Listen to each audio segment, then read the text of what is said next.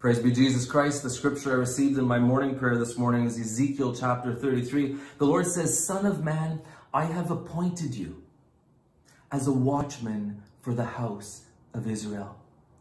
When you hear a word from my mouth, you must warn them for me." Now, last night, again, I had a little trouble sleeping, just kind of concerned over the treatment of a priest who's being criticized for his tone.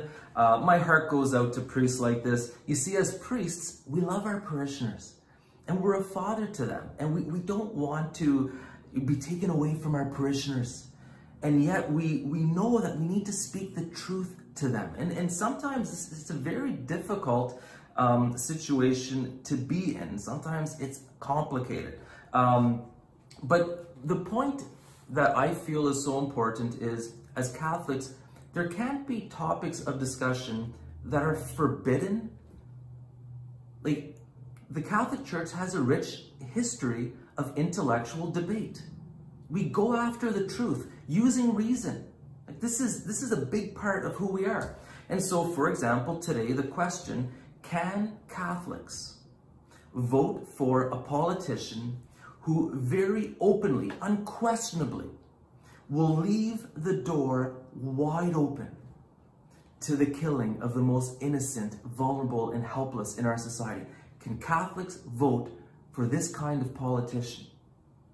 We need to look at this question. Now, I mean, in my mind, it's obvious. No, you can't, because that makes you complicit in the killing of innocent people. And people who do vote for a politician who's openly going to leave the door wide open to killing the innocent, those people have blood on their hands. Our Lord says, "Before I formed you in the womb, I knew you. Before you were born, I consecrated you. A prophet to the nations, I appointed you." And so to me, let's have this debate. If someone doesn't agree that it's wrong, absolutely wrong, to vote for a politician who unquestionably, very openly, will leave the door open to the killing of the most innocent, vulnerable, helpless, let's have that debate, fine.